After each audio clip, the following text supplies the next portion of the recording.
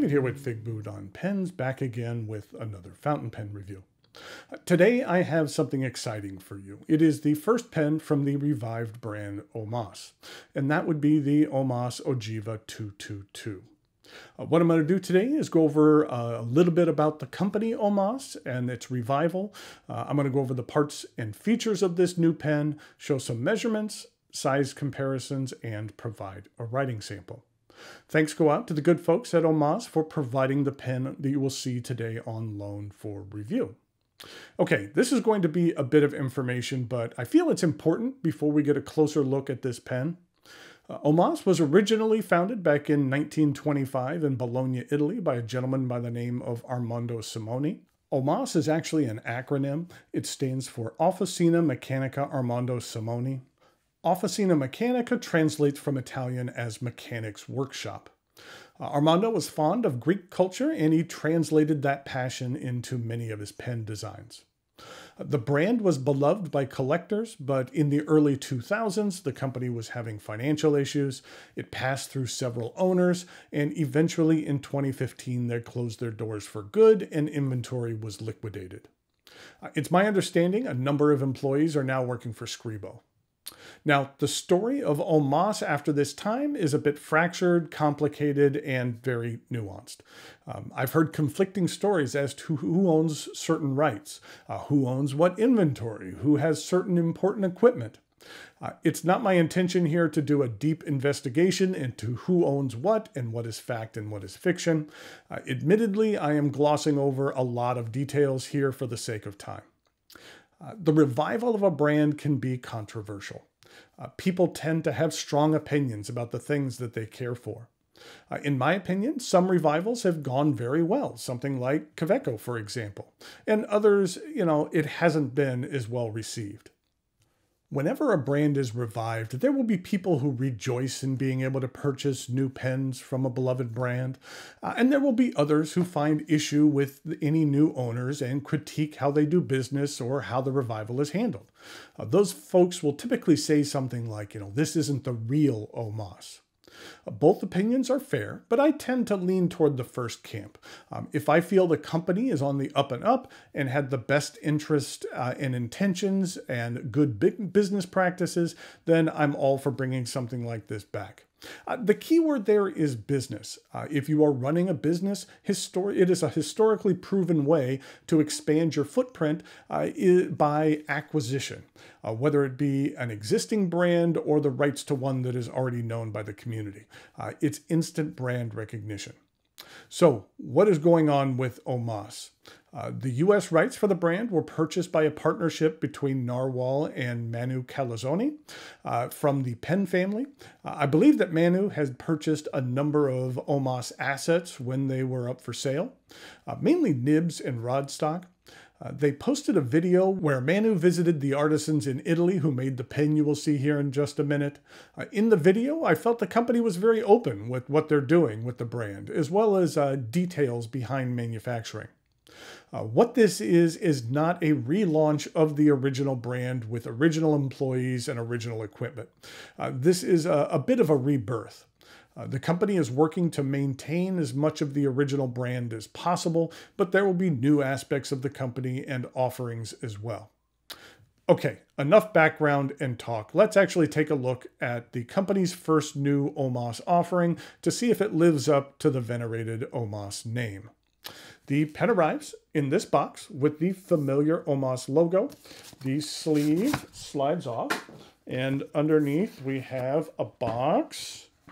And the slides open, and there is a logo on the flap and a logo on the actual box. And then inside, we have a logo on the inside of the box, and we have a pen. This is the OMAS Ogiva 222. The pen is made from one of the more rare OMAS materials, which is this blue saffron celluloid. I do like this celluloid. It has a really nice combination of darker blue and brownish orange. It has a creamy look to the material. It has a classic cigar shape, and the trim is gold-plated. It's not an exact replica of the original Ogiva model. This is what it looks like in comparison to an OMAS Ogiva Cocktail Blue Angel. You can see here that the new one is slightly longer and a bit thicker as well. It's a version inspired by its namesake model, but not intended to be an exact duplicate. Though I have been told there are plans to launch some of the previous OMAS models based on the original blueprints, so that should be exciting. I've always been a big fan of the 360, but I've never found one with the ideal combination of attractive aesthetic and affordable price. They tend to be rather expensive pens. The model is called the 222 for a couple of different reasons. First of all, this is a limited edition of 222 units, but the name also refers to February 22nd, 2022, which was the date the idea of reviving Omas began. Ogiva is the Italian term for the top of an arch. In English, that word is ogive. I just think Ogiva sounds a lot nicer of a name for a pen than ogive, so I think it's good they went with the Italian there. The top of the cap is rounded. This transitions into the clip. I've always been a big fan of the wheeled clip. I find this one to be easy to use and accommodating to materials of varying thicknesses. The cap transitions into the dual bands. There is a smaller gold-plated band, and then there's a larger one. It is laser engraved with the company name and Italy. I will say that with the naked eye, the laser engraving looks fine, but when you look at it with some magnification, the telltale lines are visible and you can see the individual lines on the edges, which isn't my favorite look. The band angles down slightly, reducing the step down to the barrel, which tapers down very slightly before it reaches another thin gold band, signifying the beginning of the piston knob, and the end of the knob is rounded. On the barrel, it is engraved with the company name, and then it says Ogiva 222 edition, and then the number of this special pen. I will say, in my opinion, that this laser engraving here leaves something to be desired. I don't find the large grooves here to be very attractive, and they are visible to the naked eye. Personally, I would have preferred no engraving to what they did here. The cap twists off with 1 1/4 rotations, and underneath we have this number 6 sized 18 karat gold nib. This is a nib from the original Omas stock. I have heard conflicting information about Omas nibs. Some have said Omas manufactured their own nibs in-house, and others have told me that they were manufactured by Jowo, and Omas tuned them in-house to meet their own specifications. If they are indeed Jowo nibs, I like the tuning that they have done to them. They don't feel like stock Jowo 18 karat gold nibs. You'll see in the writing sample, but I feel that they are both wetter and softer than Jowo nibs. The nib is available in fine, medium, and broad. And I did notice that on some retailers, they had extra fine, double broad, as well as oblique medium options as well. And here's a look at the ebonite feed. I really love the low profile look of this ebonite feed. I think it looks really sharp. The section begins with a flare and angles up until you reach a second branded laser engraved band. Then you have the threads and a medium-sized step up to the remainder of the barrel. I like that on this band, the company name is aligned with the nib. That would have significantly bugged me if the logo was off to one side or even off center a noticeable amount. I also like the placement of the band. I find the Ogiva to be very comfortable in the hand and well balanced. The cap really doesn't post. I wish it either clearly did or clearly did not. If you affix it here, it basically is attached to the piston knob and doesn't post deeply. So if you happen to rotate the cap when taking it off, you're at risk of engaging the piston knob, which could lead to the expulsion of some ink. So I prefer to use this pen unposted. Since I mentioned the piston knob, you can safely deduce this is a piston filler. There is an internal cylinder so that the ink doesn't come in contact with the celluloid, which is a good thing. The OMAS Ogiva 222 is available from a number of retailers and has a price of $895. I know that Omas is attempting to re-enter the market as a luxury brand, so I would not anticipate we would be seeing much in the way of entry-level pens from them. But that was the same with the original incarnation of the brand. I do feel the price is on the high end of the valuation proposition for this particular pen though. There's things that I really care for on this model. I think the material looks really nice, and the writing performance of the nib is outstanding. There's just a few small details like the engraving on the barrel that I feel could be improved upon for future models from this company. But in the end, I'm glad to see the Omas name live on, and I'm looking forward to seeing what the company comes up with in the near future to continue the legacy of the brand. Okay, now it is time for some measurements, size comparisons, and a writing sample.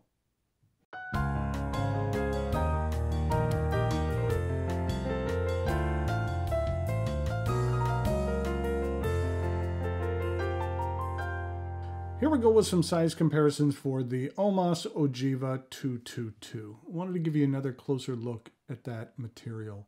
I think the material does look nice. I think that the overall shape of the pen is nice as well. In regard to some size comparisons with some other OMAS models, I have a couple in my collection. I showed you this one previously. This is the Ogiva Cocktail Blue Angel. And then here was my first OMAS, which is the My Lord, which was my first Arco pen. I really, really wanted that pen. If you hear the review of that one, I talk about kind of my grail search for that particular pen. And then here it is with a Sailor King of Pen, and that is in the Royal Tangerine. In regard to a couple of other pens, here it is with a Visconti Homo Sapien, and here it is with a Pelikan M1000, and then finally here it is with a Mont Blanc 149. In regard to some uncapped comparisons, here it is with the Mont Blanc 149, the Pelikan M1000, and the Visconti Homo Sapiens.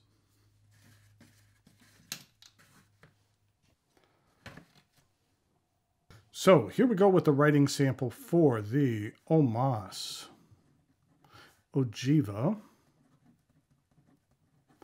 This is the 222, and this is a medium 18 karat gold nib. And I thought that appropriately enough, I should break out a bottle of ink, which is my OMAS Blue. This is what the ink looks like. It's a nice saturated darker blue in comparison to something like Lami's blue, which is a little bit lighter, as well as Montegrappa's blue, which is a little bit lighter.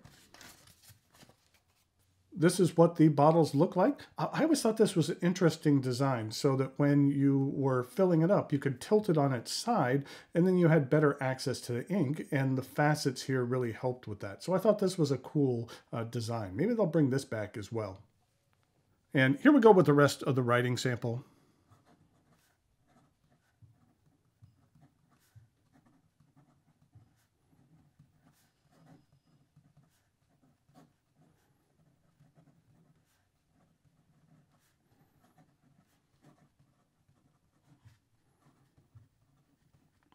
I love Omas nibs. They are very wet, very juicy. You can get lots of line variation out of them, so they are fairly flexible, even on just this non-flex model.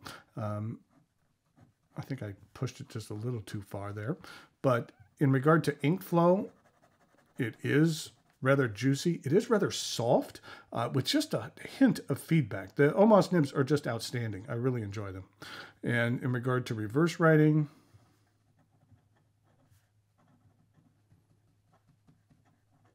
it's not bad. It's not scratchy, and it gets the job done. And in regard to some fast writing,